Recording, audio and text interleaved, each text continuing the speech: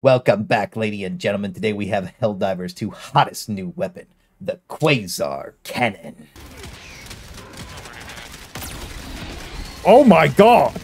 To cultured individuals, this will be renowned as the Queso Cannon, and after 4-stacking it against both factions on stream and completing a solo no-death versus the Automatons and Terminids with it, alongside a bunch of different testing, I have a pretty good grasp on it. So we'll be breaking down the entire thing with some fun thematic builds to, super mega meta builds to go with it.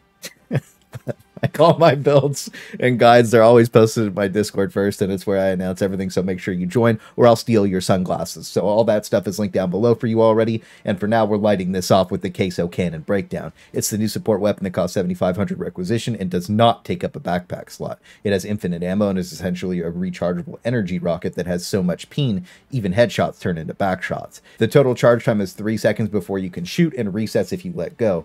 Total cool-off time ends up being 10 seconds for a total of a 13-second refire time. This didn't change on a hot planet at all because it seems to be a cool-down time rather than a true cool-off time like all the other energy weapons. So I'm assuming this doesn't change on cold planets either, and you also can't break this heatsink like a normal energy weapon because of this. There also isn't any heatsink degradation after I did my 5s, 10, and 20 tests, but if you're curious about how the other energy weapons work and their heatsink degradation or how they work in different climates, this chart is still accurate. This patch and the entire video breakdown is the first link in the description. Honestly, I spent close to 30-ish hours testing energy weapons last week, and I almost threw up when I saw a new one, but thankfully the Queso Cannon doesn't have the same inconsistent issues that the other energy weapons do. The thing it did get from most of the energy weapons is that it's very quiet when it's crouched, and it seems to have weird threat thresholds. The explosion does let you bait enemies over to where you want them, but can also aggro things to you because of the increased threat radiuses on the enemies and the explosion itself, so like a 50-50 on a stealth weapon, but I don't think this was meant to be as stealthy as it even is right now, and of course, it can blow up container doors.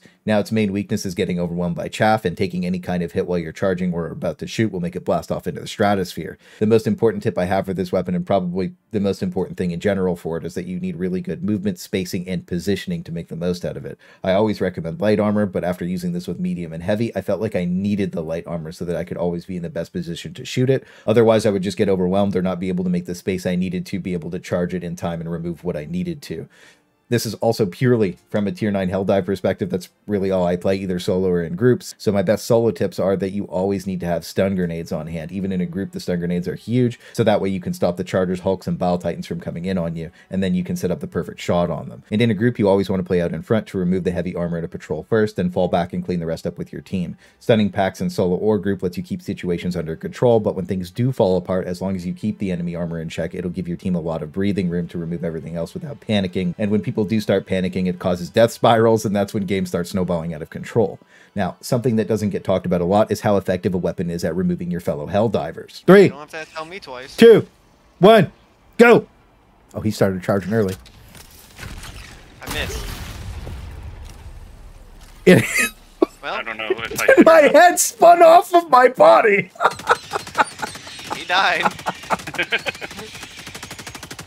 So it's a one-shot. As you can see, it'll take your head clean off if you're not wearing your shades. It also has a small blast and AoE damage if you're too close to the target, and can ragdoll you, so you just need to be careful for that. It also penetrates to a certain level, letting you blow off multiple pieces of chargers in some cases, but I haven't been able to blow off 2 pieces of a Bile Titan yet. But on the charger topic, it's a good time to break down how it plays against the Terminids. The Quasar Cannon is easily an S-tier weapon against them. The spam armor that gets thrown at you gets quesoed so fast you'd think the biggest streamer was just banning them off your screen. The chargers only take 1 shot to the head to remove, and this can be done from quite a few different angles, but since they love running at you in a straight line, if you just stand your ground 50% of the time, 100% of the time, you'll blow his head and his back out before he can blow yours out. It also takes 1 shot to rip the leg armor off, so if you miss, you can just blast it with your primary, and in some cases, you can just instantly kill it by shooting it in the leg, but this was fairly inconsistent, and I also don't really see a point in shooting it in the butt at all, just because you would cause a death rattle on it, and there's no real point in that when you can just kill it in 1 shot. Now, as for Bile Titans, they take 2 direct headshots to remove, but like Eats or Recoilses, they have to be well placed, otherwise it takes 3 to 4.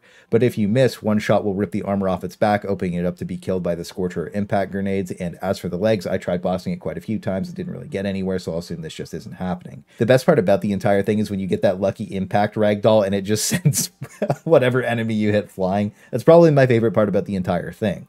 Now, As for Shrieker Nests, they only take 2 shots irrelevant of distance to remove. I took this one out at 460 meters, and this is the farthest I could really get away from one, so I'm assuming that anywhere from 0 to 450 meters will always take 2 shots, and it also one-shots the regular spore towers. You can also remove bug holes with this thing, which means it opens your grenade slot up for that stun and ends up rounding out your kit perfectly to cover all this weapon's weaknesses. Now, if you blast anything below a charger, you'll just one-shot it and evaporate it, especially if you're feeling disrespectful. These scavengers have been asking for it for a while now. In general, I think the Quasar Cannon is probably my new favorite armor removal tool for the Terminids, and when we played the Queso Quartet on stream, it was a ridiculous amount of fun to be able to blow out the map like that, and it really reminded me of every time we bring 4 eats.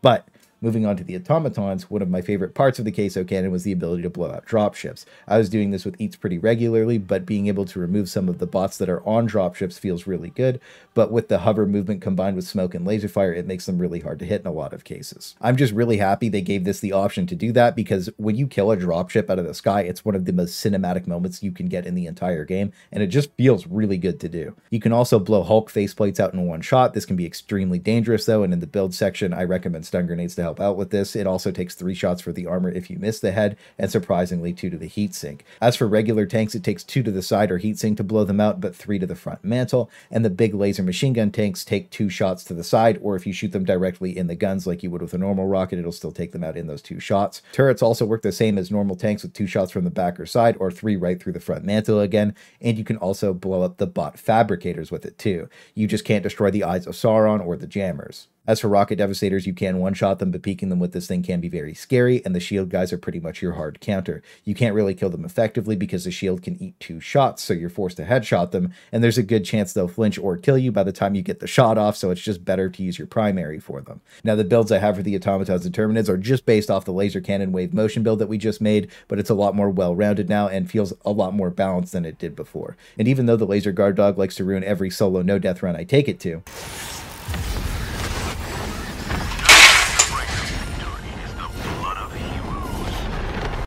it still covers your weaknesses and rounds to build that. Every time I watch that clip, it makes me so mad. But I also think you always want to take the cluster or eagle strike so you don't get overran. If I didn't have cluster in the solo runs I did, it would have just been infinitely harder. And thematically, you can take the orbital laser cannon for big energy. It's just not great versus the bugs. But since you can remove all the armor so well, it ends up being pretty good against the small targets. It's just the 3 use limit feels bad when you're only killing like sub-brood commanders with it. So I think just replacing this with 500 kg because it's cool, or napalm per area denial would be just fine. But I think bringing a sentry turret to taunt things off of you for better positioning would probably be even better. And you guys probably know how much I love my sentry, so I'm hoping they add a laser one to make my energy builds even more thematic. Now the sickle and redeemer round out a lot of trash removal that strats can't cover, and the stun grenade combined with the +2 perk on the engineering light armor really made this build shine for me. It's a key part of being able to get the spacing you need to make the most out of the Queso Cannon's armor removal, but that light armor is a super credit rotation, so if you don't have it, any light armor works. You just really need it for the movement and stamina regeneration.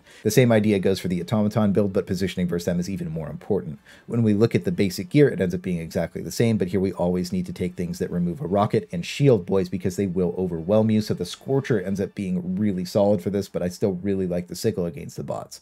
And usually the orbital laser is the goat for resetting the screen, but whenever you have 4 stratagems against the bots, the cooldown is too long to make it worth it. Again, these are Tier 9 Helldive builds, so if you have 4 stratagems, you have 50% cooldown and 100% call-in time, but on lower difficulties, it probably ends up being fine. I just really like replacing this with Orbital Precision Strike because it feels really good at removing all those targets versus the bots.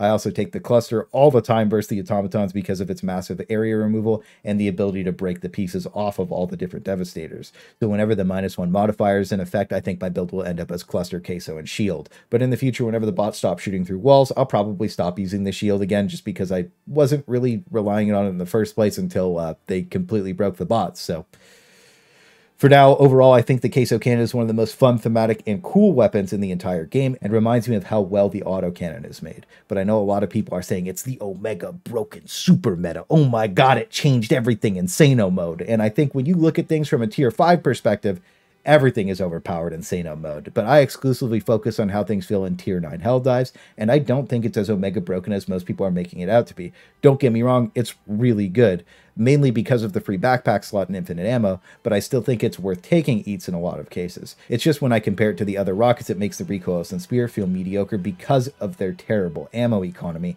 and it just shows that they should buff that portion of them on ammo pickups. I think the theory is that at the cost of ammo or being consumable, they get to shoot instantly, but in the spear's case, it just gets none of that.